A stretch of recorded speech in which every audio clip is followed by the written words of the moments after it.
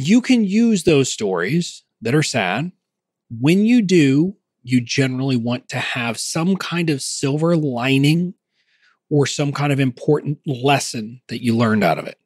You don't want it to just be a sad story because people don't want to just hear a sad story.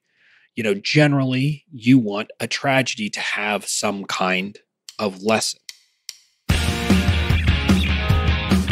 Welcome to the Online Genius Podcast, where host and renegade-thinking beer-brewing lawyer turned online entrepreneur Bobby Klinck proves that building and protecting your online genius doesn't have to be rocket science. Bobby and his expert guests break down online marketing and the legal stuff so you can stop sweating the small stuff and get back to building your amazing business. Now, here's your host, Bobby Klinck. Hey there. Welcome to episode 90 of the Online Genius Podcast. I'm your host, Bobby Klinck, and I am absolutely giddy about today's show. I'm giddy because we're talking about one of my favorite subjects again, storytelling. And actually this week, we're going to get into what I kind of think of as like my favorite part of storytelling. And it's something that a lot of other people aren't talking about. We're going to be talking about what I just call personal vignettes. But the idea is that we're going to be talking about the little stories we tell, not the big monumental stories necessarily that we talked about last week. Now, this is the second in a two-part series that we're doing on storytelling. Last week in episode 89, we did part 1. And in that episode, we talked about kind of the power of stories, that we're wired for stories, and that stories let us remember things better and kind of remember lessons and remember themes and all of those things. So that's what we talked about last week. And then we talked about two kind of pivotal kinds of stories you need. Your origin story, which is hugely important. And a lot of people talk about that. And in a lot of different programs, you'll see people kind of talking how to create your origin story. But we went over it last week as well. And then we also talked about kind of your story where you are the guide and your customer or potential customer is the hero. So the classic example is case studies. So that's what we talked about last week. Those are the things that really you'll hear a lot of people talk about. But I'm an honest believer. I really do believe that personal vignettes are equally as important, if not more important. Honestly, these are the things that are kind of the core part of how I nurture my fans. And so I wanted to do an episode all about personal vignette stories. And that's what this week's episode is. So we're talking about that this week, and we're going to talk about, why use them, what makes good ones, and also, how to kind of work on this skill, because I hear a lot of people tell me that this is something they can't do naturally or don't feel like they can do naturally. And we're going to talk about 3 different kinds of personal vignettes that I think you should have in kind of your story arsenal, if you will. So that's what we've got in store for this episode. We're going to dive in a second. But before we do, this episode, as always, is brought to you by the Online Genius podcast community on Facebook. I love coming here, talking about things and giving you information, but I really want to interact with you, engage with you, talk with you, not talk at you. And I can't do that in a podcast, but I can do it inside the community. The community is a free Facebook group where we talk about all things online marketing, digital marketing, building businesses, doing it the right way, legal stuff for business if you want to talk about that. And like I say many times, if you want to talk to me about beer, I'll gladly have that discussion too. Basically, it's a place for online entrepreneurs who are trying to do it the right way. And by the right way, I mean building the right foundations, doing this for the long haul, not looking for shortcuts, not looking for secrets that are going to kind of make them rich overnight, but entrepreneurs who really want to build a sustainable business. That's what we're all about in that community. So I'd love for you to join. It's absolutely free. You can join by heading over to youronlinegenius.com/community. Again, youronlinegenius.com/community. Now, with that, I want to dive in to talking about personal vignettes. So, as you can kind of tell, personal vignettes, it's personal. So it's kind of stories about you and about your life. And vignettes, I use to kind of say that these are generally smaller stories. They're generally not big stories, and we'll talk about what's involved in them before. But the concept is that, look, we've all heard that we need to build the know, like, trust factor. In other words, people are going to buy from us because they feel like they know us, they like us, and they trust us. And personal vignettes are, in my view, the best way you can do this. They are a way that you give people a glimpse into your world. You give people a way to see who you really are, to understand your business, your life, and your personality. And the personality comes up in kind of the way you tell the stories and the stories you choose. For example, a lot of people who are on my email list know that I get kind of edgy in my stories and I push the line with humor, but that's just who I am. So people get to see that through my vignettes. But basically, the concept is that these are the stories that let people feel like they know you in spite of the fact that they've never met you.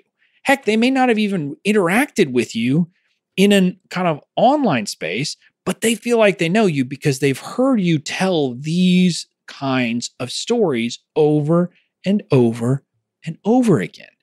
And if you hear someone tell these stories long enough, you feel connected to them. You feel like you know them, like they're a friend. And so that's the power. It allows you to connect with your fans, with your followers, with your customers in a way that kind of big rehearsed your origin story doesn't do. Your origin story has its value, and your case studies have their value, but they're not how people truly get to know you. And that's what personal vignettes are about. And let's talk for a second about how you will deploy these personal vignettes. In my view, these are the stories that are perfect for nurturing your leads. They are a way that on a weekly basis, people get a little more information about you. And so they are the perfect thing for your weekly emails. Again, if you follow me, I'm going to tell you, I believe you should be sending an email to your list every single week. I also believe you should be creating content every single week. Now, your content won't always have stories in it, but your email can. Now, if you're on my email list, you get a personal vignette most weeks. Now, not every week. Some weeks I don't do it. You know, I don't remember, a couple of weeks ago, or maybe it was last week, I'm not sure which, I sent an email where I said, like, you know, insert, like, my subject line was something like insert pithy planning quote here. And I just kind of talked about planning. I didn't really tell a story. But most weeks I'm telling a story. Like this week in my email, as I'm recording this, I told the story of being stranded in a bay on a boat with my wife, who had recently had ACL surgery, my toddler daughter, my friend who was by the end suffering a bit of hypothermia, and his pregnant wife and their toddler, and us having to eventually abandon ship, get onto another boat in 4 to 5 foot waves, and then the guy trying to take us home not knowing where he was going. So I told that story and I used it and tied it into the message I was sending. But if you think about it, now if people see me, if people are on my list, you know, they get a sense of kind of me and who I am and get to feel like they know something about me in my life.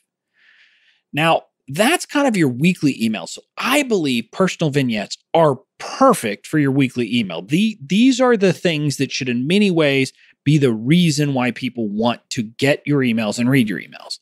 Now, the next piece, though, is I think they're also perfect for your promo emails. Now, not every promo email, but when you're in a promo sequence, for example, during a launch, after a webinar, or after a product launch formula, if you did videos, you're going to send a lot of emails over a short period of time. And if they're all just straight to business, talking about things, talking about your product or case studies or something like that, people aren't going to like it. It's going to feel too promotional and corporate and just kind of dry.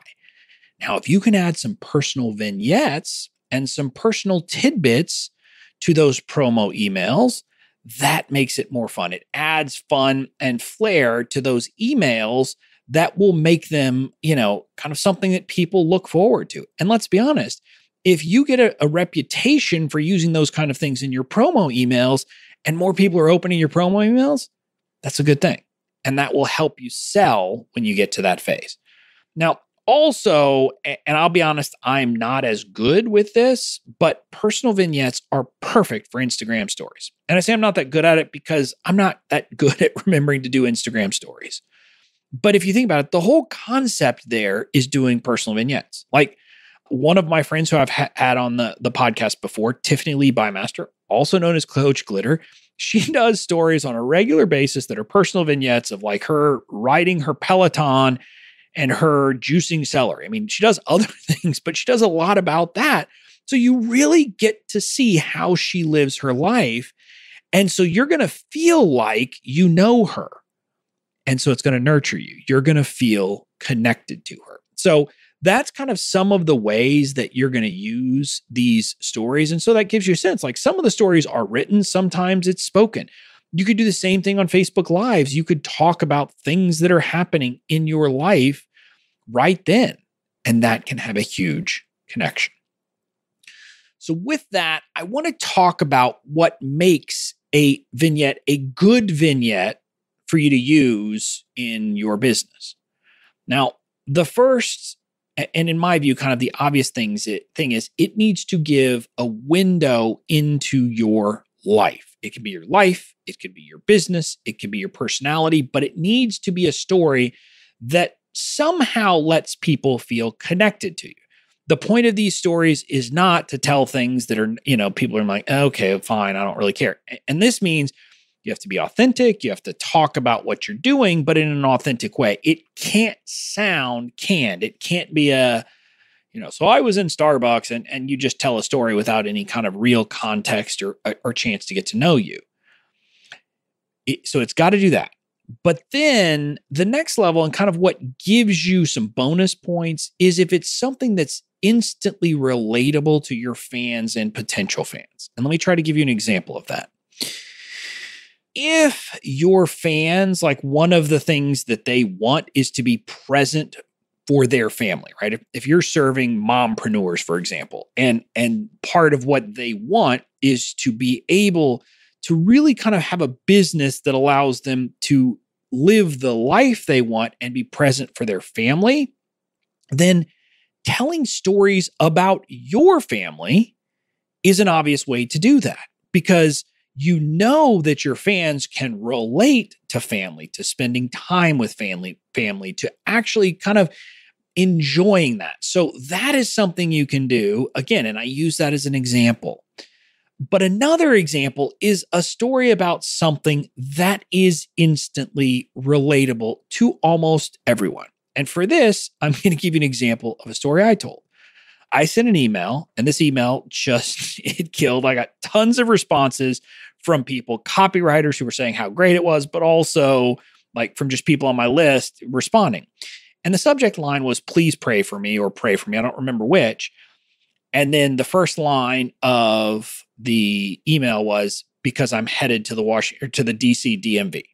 In other words, I was going to have to go to the DMV, and I told the story about how I was turning 41. And so I was going to have to get a new license because my license was expiring. And under this thing called the Real ID Act, I had to prove that I existed.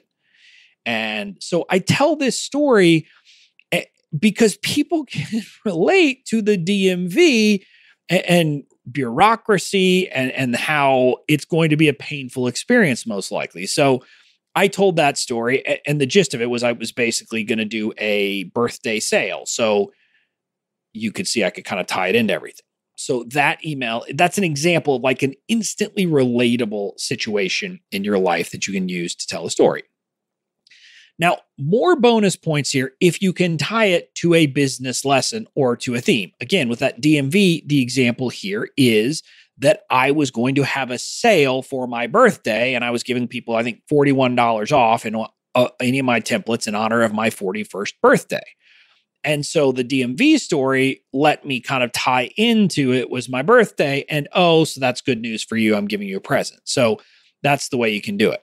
Another way is if it's just a story. When I talked about using vignettes as part of your weekly email, when you can find a personal vignette that can kind of have an obvious tie-in to whatever that weekly content is, whatever the message is that you want to pull out from that weekly content, you have an obvious winner. So those are kind of general guidelines, but let's talk about some other things about what makes a vignette a good vignette to use.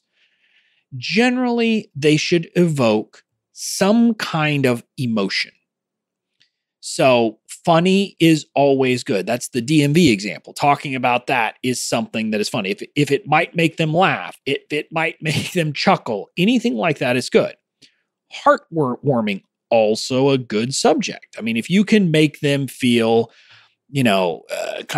just good and happy and in a good place from your story, that is a good place to be. Now, sad can also work from time to time, but you generally have to be careful with sad. And generally, if you're going to tell a story that is sad, you want there to be something that's not, just leaving them very sad at the end. That generally won't work. Angry, you can be careful with, but as long as they're angry at someone, not you, but someone else, it can work. But generally, you want it to be joyful and kind of uplifting in some way or another. Now, another thing, though, I want to talk about here is if the story involves you doing something silly or dumb, it often works well. And I know this seems weird to say, but people on my email list know that a lot of my stories are about me doing something kind of dumb and my wife playing the hero. And there's a long line and a tradition of this, of playing the jester. And it makes you very relatable to people because, let's be honest, everybody screws up. And so telling people about how you screwed up can be helpful. Now, you don't want to make yourself look inept with respect to whatever you do in your business. You generally want it to be something else. So like the themes of mine are often that I'm clueless about things in life, and my wife kind of, smacks me upside the head and helps me understand it. And just so you know, like those are actually true stories when I'm doing it. You shouldn't make these things up, obviously. But if you have things like that, you can do it. I can remember, someone in my community and in a bunch of other communities I'm in, she was doing, I think it was like a Facebook Live or something. And she does cooking of some sort. And as I recall, I think she forgot to put the top on a blender or something. So she has this picture of stuff going everywhere. I mean, that's a great story, right? Because it's relatable. And it's something everyone has done. Everyone has forgotten or messed something up when they're cooking, even if it's, in that case, kind of related to what you do. A classic example of that is Julia Childs. She was always messing things up on the air. And that was fine because that's who she was. So you can do that within reason. If you are making a mistake or doing something silly, it often works out well. So that's kind of ideas about what makes a good vignette generally.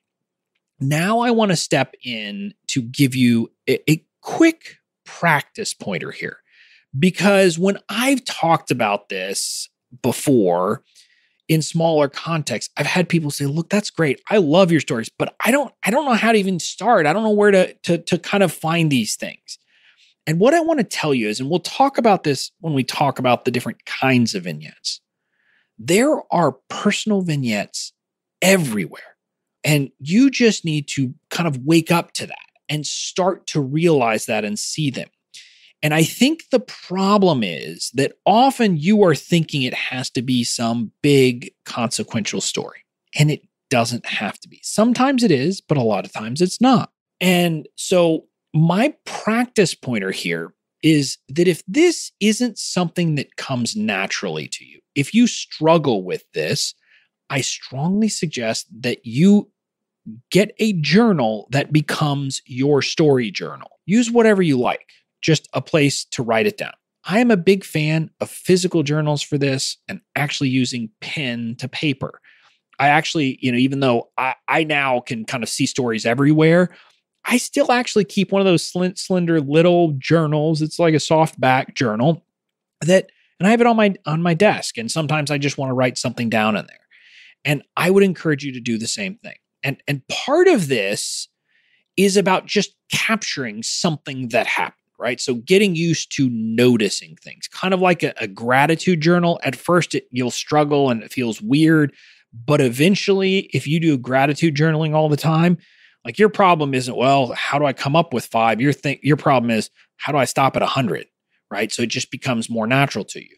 The same thing will happen if you start doing this with a story journal. So part of it is literally just getting yourself aware and forcing yourself to capture the stories. Now, another part of it is you can use this to practice writing the stories. When you first start doing this, every story is going to be way too long, and you're going to have to work at cutting it back and shortening it and tightening it. But the concept is that my first goal here is just capture the stories. Because even if you use a story and it's way too long, that's good. That's better than not using a story, than just sending like a newsletter that doesn't have any personality, or just doing lessons online that don't have anything about your life. So I want you to practice capturing the stories and then practice writing them. So you can do that as well. So those are kind of the practical pointers on how to do this. But now I want to dive into the 3 different kinds of personal vignettes. And there might be more, but this is how I categorize them and how I think you can categorize them and get some value if you think about them in this way. So the first type of personal vignette is stories about your business.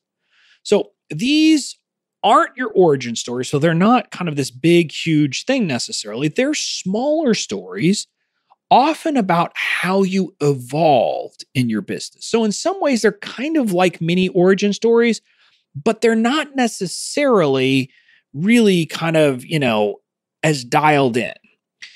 Now, you should be able to come up with a collection of different stories about your business that relate to different themes. And let me explain this broadly. When I say your business, if your business is teaching people how to create certain kinds of artwork, anything about art and developing art skills to me is about your business, even if it's not about your business. Now, if you're like me and you are talking to other business people, it'll often be, very definitely about your business. Another example, if you were someone and you teach people how to cook, stories about cooking here, right? So in other words, it's about your business or about the topic of your business. And so you should be able to come up with a bunch of different stories that relate to kind of different themes that you'll be talking about.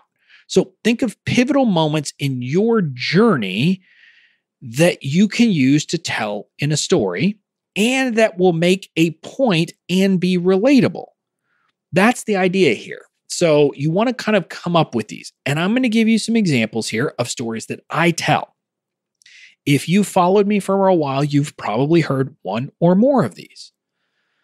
One of the stories I like to tell is about how I was talking with my friend Jillian last, late summer, early fall.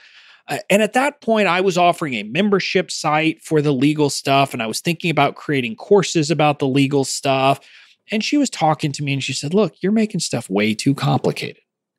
I think what people really want are the templates. And I think that's where you ought to focus. And she told me that, and it was a bit of a bummer because I was excited about creating courses. I wanted to do that. And I wanted to go on and create a series of different courses about the legal stuff. Like I was going to do one for course creators and one for service providers and one for VAs. And that's what I had in mind. She said, I think that's not what you should do. And I was coachable here. And so I went and I looked at the numbers. And when I looked at the numbers, I discovered something crazy. So I had spent the summer focusing on trying to sell people into my membership site, this legal membership. And I called it a membership. Really, it was kind of a course, or I don't know what it was, but it was something like a course or a membership about the legal stuff. That's where I was spending 95% of my time. It's where I was spending 95% of my marketing dollars, but it was only 35% of my revenue. 65% of my revenue was coming from people just buying my templates in the background. And I was putting very little time and very little effort into it. And so Jillian really kind of, got me focused in the right place. And from there, I made the decision to go all in on the templates, to stop selling a membership, to not create courses, to not do any of that, and to make my templates the centerpiece of my business, and to actually create a product that was basically just all my templates. And that's how the template library was born. Okay, so that's the story. And I tell that story often to make the point that we often are focused on the wrong things. And we need to focus on what matters and be willing to be coachable and be willing to look at the actual evidence and then double down on what's working and cut what's not working. It's kind of like I talk about the 80-20 rule and things like that. That story captures all of that. That's one of my common themes. Now, here's another story that you've probably heard me tell. Last year at Amy Porterfield's live event, the Entrepreneur Experience, the kind of the first night, it was like the night before it really started, some people got to go to a meet and greet. And there was this big, huge line of people waiting to take pictures with Amy. And I had had lunch with some of the people beforehand. And so they were, trying to get me in line. And so I did come in line, but everyone was excited to take a picture with Amy. Well, at this point, I had already been working with her and her team on some stuff. And so I was kind of excited to get to meet her team. And one of her team members was up at the front of the line. And so when I got up to the front, I was like, hey, I want to take a picture with you. And so we take a picture, which was awesome. I think she did it because I'm not good at taking selfies, but she did it with my phone and we did it. And then I took a picture with Amy. Then later that night, I'm back in my hotel room and I'm going through my pictures and I realized that when I was taking a picture with her team member, Amy Porterfield had photobombed me and had photobombed me with her tongue out in a hilarious picture. And so I texted that picture to my wife. I live on the East Coast. We were on the West Coast. So I send this to her.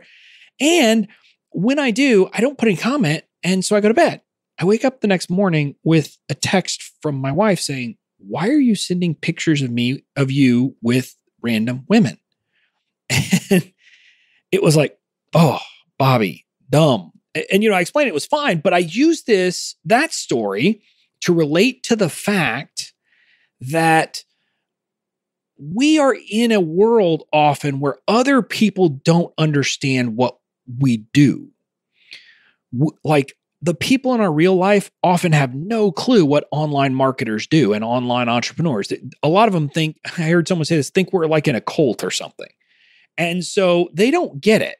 And I use that story to kind of make that point and to make the point that there's value in having community of people, in your world. So I tell that story. Another story I tell is that when I first started to get into the online space, in spite of the fact that I graduated from Harvard Law School, have like sterling credentials, I thought to myself, literally, who am I to offer legal advice to online entrepreneurs? And so I use that story because I want to make the point to people that imposter syndrome is real and that everyone suffers from it, because I want to help people overcome that. And so that's another example of something related to my business.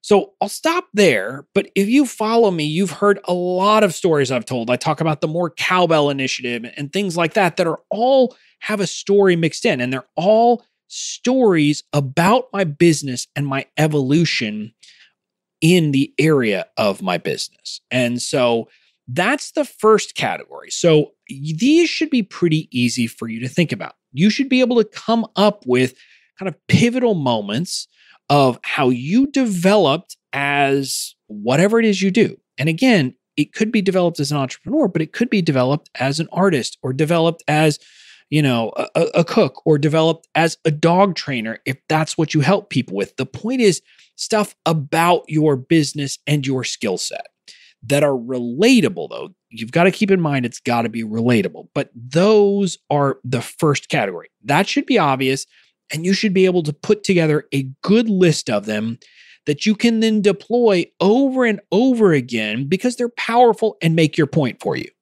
So these are ones that you're going to come up with, and they will become, repeats. I mean, I don't want to say repeats. You don't repeat yourself all the time, but you tell the story a lot of times.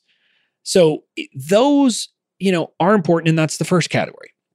Now, the second type of personal vignette is kind of big stories from your life that aren't related to your business or kind of the area of your expertise. These are things that you should immediately recognize as stories. So if you tuned in to the last episode 89, where I talked about, I at one point thought about like going to this place called Story District here in Washington, D.C. to learn the art of storytelling. Well, these are the kind of stories that you would immediately recognize as a possible subject for something like that, for a big speech or, some big story you were going to give. And what I'm going to tell you is everyone has had interesting things happen to them in life. So you should be able to come up with things like stories to tell from your life. Now, some will be things that are uplifting and inspirational. So like if you've run a marathon, that's something that could be an obvious fodder for a story, because in pretty much any business or area you're in, you're probably going to make the point that this is a marathon, not a sprint. Or you're going to talk about having been able to kind of, set a goal and make it happen. Same thing, like if you did any other kind of athletic thing, like a Tough Mudder or any of these crazy things that people do, that's an obvious area that can be uplifting and inspirational, and you can tie in to some other message. Similarly, if you had to overcome some kind of monumental obstacle, same kind of thing. That's going to help inspire and uplift people. And it's not about you necessarily. It's about helping to inspire them. These are things that are kind of obvious, and you shouldn't have to think very hard about how you can deploy them. Now, some stories are going to be sad. And this is where I told you that sometimes you can tell a story that can evoke sadness. One that I told earlier this year in an email was the story of answering the phone one day, a week or so before I was going to start my last year in law school, and hearing my mom say, "They're okay." That was literally the first words out of her mouth. And it was the story about how my dad and my uncle were in a plane crash in their private plane. The story ultimately didn't end up as happy as my mom's initial "they're okay" would make it seem. My uncle passed away within a week. My dad fought for his life and eventually came out of it. But the point of the story was actually to talk about how I was down there, but I was trying to balance this part of my life with my law school and with a competition I had, and an ability to do that. And in some sense, having to kind of make a decision about whether I was going to go on with life or go on with this competition, because life was getting in the way. And it related to the podcast episode. So that's an example. Other examples of things that maybe have happened to you. If you've had to lay off an employee, that could be something that is not a happy thing, but there could be a message in there. If you've dealt with tragedy, that could be something that you could talk about. For example, Rachel Hollis in one of her books talks about her brother's suicide and talks about how she used that and how she kind of overcame it. So you can use those stories that are sad. When you do, you generally want to have some kind of silver lining or some kind of important lesson that you learned out of it. You don't want it to just be a sad story, because people don't want to just hear a sad story. Generally, you want a tragedy to have some kind of lesson. An example to maybe make this a little bit more lighthearted: if you watch Breaking Bad, I would never tell that story or the end of that story as, a story because you don't want it to just be a downer, and so you want there to be some kind of uplifting moment. Switching gears a bit here, not a bit, actually good. Another area of fodder here are crisis stories that worked out in the end. Now, you may have heard there's this old concept that comedy is tragedy plus time. In other words, something that seems tragic at the time will end up being a comedy after some time passes. And this is definitely true if it's not necessarily tragedy, but it's like crisis or something that seems like crisis.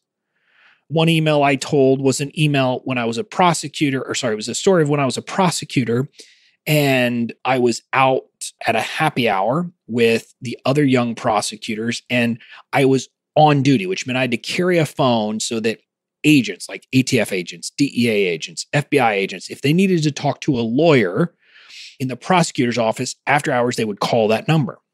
So I'm out for happy hour and get a call from an ATF agent I know who says, I need your permission to use deadly force. We have a barricaded subject who has killed 2 agents. And literally, you can imagine I was terrified, had no clue what to do. And I'm literally yelling at the other prosecutors to get our boss on the phone. And I'm saying, I can't give that authorization. The agent, who was a woman, said literally, I need to talk to a prosecutor with some balls. And, this is like all happening in the thing. And then all of a sudden I look over and I see one of the other young prosecutors who's with me, like can't control himself and is like grinning, almost laughing. And then I turn back and all of them are. It was a prank. They were screwing with me. And then all of a sudden, the agent who was on the phone, the 2 agents who she told me had been killed, and my boss walked in the door. It was a hazing thing. And it was this thing. And I told that story as a lead in to telling people that a lot of people are scared about stuff like going live on video. And I'm like, what's the worst that can happen? It can't be as bad as this thing that I just told you happened to me. So, that's the kind of thing you can tell. Anytime there's a comedy of errors that at the time did not seem comedic, but ultimately is a comedy of errors, that's something that can be funny. Now, there are obviously also going to be just funny stories. And if you have funny stories, you should be able to use those. So these kind of personal vignettes that I think of as big stories from your life, they are obvious fodder for a lot of different things, for emails, for speeches, for just, you can tie these things in all kinds of different places. So you should create a catalog of those. Again, you're not likely to use these stories over and over again as much, but sometimes you might. But you should think through those things and you're going to have a bunch of them in your life. That then takes us to the final kind of personal vignette, and really it's my favorite. These are the things that are seemingly inconsequential. I'm talking about little like 15-second snippets from your life. You can often use these in very, very powerful ways. And so I want to talk about these for a second. There are things happening to you every day that are potential fodder for stories. Literally, as I was putting together this outline, I quickly thought of 3 things I could talk about that happened to me today. First, I could talk about how, for 2.5 hours this morning while I was out on my walk, I was listening to Rachel Hollis on my Audible and her book, Girl, Stop Apologizing. And I could make a joke about the fact that clearly I'm not a girl. I don't really apologize very often. And that book clearly was not meant for me.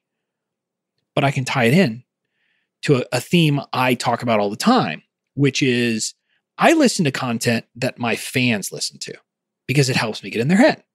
And so again, that's one story. Another story, the small little thing. We have a water machine downstairs, like one of those 5-gallon jug water machines. And the old one that we had been leaking for about, I don't know, a month or so. I tried to get them to come out. There was a comedy of errors, but they didn't. But they finally came out yesterday, and like late yesterday. And today I used that water machine And it was just this joyous feeling of not having to mess with, because like we were having to do all this crazy stuff so the old one didn't leak. And I could tell that little story. And I could talk about that, how even the smallest thing can bring us joy if we choose to make them joyful, because that's something I like talking about. So that's one. Now, a third story I could talk about is this morning, my daughter was like not in her room, was somewhere else. And all of a sudden I hear a commotion in her room, and I go in there to find my Rhodesian Ridgeback, who's 12 years old. And she was always a stubborn dog, but now don't give a damn about anything that anybody says, licking from this bowl that my daughter had left frozen yogurt in last night. And so my dog ended up with frozen yogurt all over her head. And so I gave her a bath. My dog a bath. I don't know. I gave her a bath probably at like almost noon. And that relates to the fact that I can do that because I'm an entrepreneur. And that's part of the reason why I do what I do, because it gives me the freedom to give my dog a bath in the middle of the day on a Tuesday, because she got frozen yogurt all over herself by licking it. So you can see how like those are like inconsequential stories. And I haven't even started to try to formulate those, but I can see how those could be stories. And I give you those examples to make the point that a story doesn't have to be anything truly earth-shattering. The smallest little things happening in your life are interesting if you tell them the right way and if you tie them into things. And again, I could make that story about my dog just truly comedic, because just imagine an 85-pound dog with pink frozen yogurt, or no longer frozen, but yogurt all over her snout, because that's what it was. And literally on her back, and she'd gotten it everywhere. And again, inconsequential story, but could be funny. Now, some of my best stories in emails that I use in promotions are actually relatively inconsequential stories. One of them, I tell a snippet of one of my friends who's a lawyer was getting married, and I was in his wedding. His dad's also a lawyer, and we were about to head out. Like we were, at the hotel where it was. We were in a room. We were about to all go out to the wedding, and his dad looked at us and said, "Go to the bathroom." So what are you talking about? We both were like, "What are you talking about? We don't need to go to the bathroom." He says, "Never pass up an opportunity to go to the bathroom." Literally, that's the whole story. But I use that story and deploy that story in my 10-minute warning before a webinar. Literally, I think the subject line of that standard email is starting in 10 minutes and the best advice I ever received. And I use that story to make the point of saying, hey, now would be a good time for you to go to the bathroom so you don't miss the webinar. So again, inconsequential, but it's a way to make a point and to do it kind of in a funny way. And again, the story, I tell it in a slightly more, joking way in the email. And I kind of make a joke about, them needing to do the same thing. Now, another story, again, inconsequential. This ticks a lot of boxes. My wife is, waking me up to being silly and missing something. I talk about how one of the things that I do or try to do is go out for a long walk or run in the morning, and how you see really weird things in Washington, D.C. at 6 a.m. And how there was this period where I kept seeing people dressed like they were headed to the club, like women in skirts so short that it would make Daisy Dukes blush, guys in clothes that are like 8 shades too bright to be worn in the daylight. And here they are at 6 a.m., like dressed like this, walking around. And I'm like, what the heck kind of job could these people have? There is no job you're going to at 6 or 7 in the morning dressed like that. And so I talk about it, tell the story. I tell that, I come home and I tell this to my wife. She rolls her eyes and says, "Oh, they're doing the walk of shame, dummy." And I'm like, oh, because I had missed it. I had completely missed it. Again, true, absolutely positively true story. And that now is one of the standard stories that I tell for my last email before the doors close on a launch. Even my non-launch launches. I use that as an example, and I basically say, let's not do the walk of shame. And so I tell that story. And so that's an example of, again, an inconsequential thing that happened, but that is fodder for a great story, for a great message, for something that we all have to do. So again, I give these as examples. You need to think through what are things happening to you on a daily basis that you could use in this way. And this is, be honest with you, a place where most people have the most trouble. I think people can grasp the idea of the stories about their business and the big stories in their life. But I honestly believe this is some of the best area. This is the most fertile ground for good stories. So I challenge you to just start recording interesting, funny, odd things that happen to you. Small, big, whatever. Just jot them down. At first, don't worry about how you're going to use them, because at first it may not be clear how you're going to use these things. But so just collect them.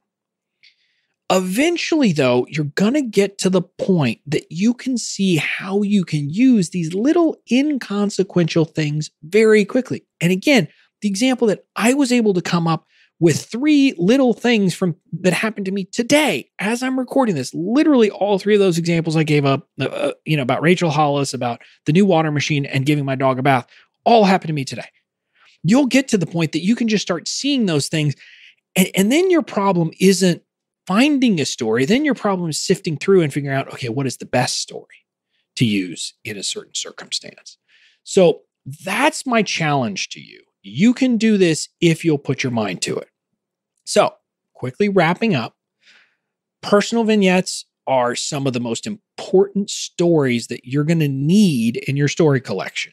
So these are how you're going to connect with your audience, how your audience is going to get kind of a real glimpse into your world, your life, your business, and start to know, like, and trust you. So that's why they're so important.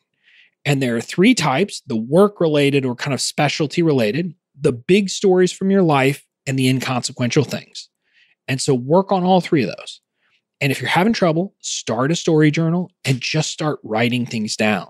And eventually it'll come and it'll become easy. So that's, again, my call to action. Start collecting your stories, start using personal vignettes, and just try it out and see what happens. I think you will be very pleasantly surprised when you start using these, that you will start getting reactions from people that you had never gotten before. So that's it for this week's episode. I'll see you back here for another episode of the Online Genius Podcast. Thanks for listening to the Online Genius Podcast. Make sure to tune in next week for more great tips, tricks, and strategies to help you build and protect your online genius.